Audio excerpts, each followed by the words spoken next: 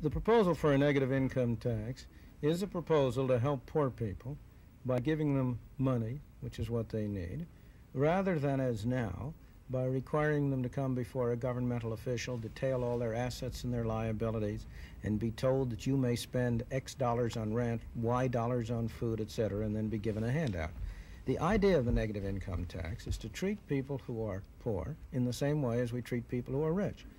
Both groups would have to file income tax returns, and both groups would be treated in parallel way. Under current law, if you or I file an income tax return, and we have, let's say, I were a family of four, head of a family of four, to take a simple case. If I were still head of a family of four, I would be entitled to an exemption of $3,000 without paying a tax. That is, if I had an income of $3,000, I would have an exemption of $3,000, I would pay no tax. If I had an income of $4,000, I would have a positive taxable income of $1,000.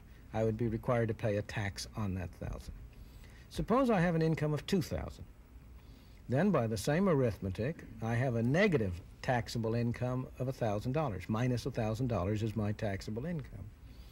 The idea of the negative income tax is to apply a tax rate to that minus $1,000 and give a man a subsidy in proportion to it. For example, the highest rate, it seems to me, at all feasible to use would be 50%, and it makes it simple for arithmetic.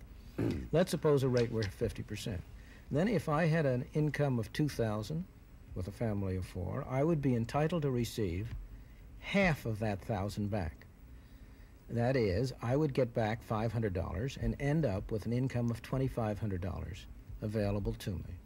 If I had zero income, if I had no income at all, then I would have a negative taxable income of minus $3,000. I would be entitled to receive half of that, or $1,500.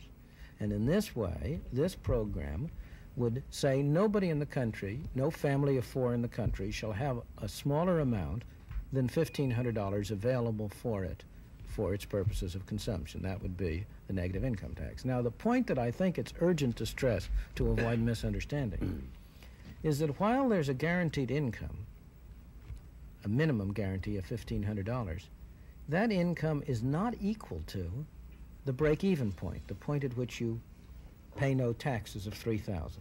This difference is essential because there are other proposals which have been made under the name of guaranteed income, which would say, let's set a level like $3,000, then if a family has less than that, we'll make up the difference.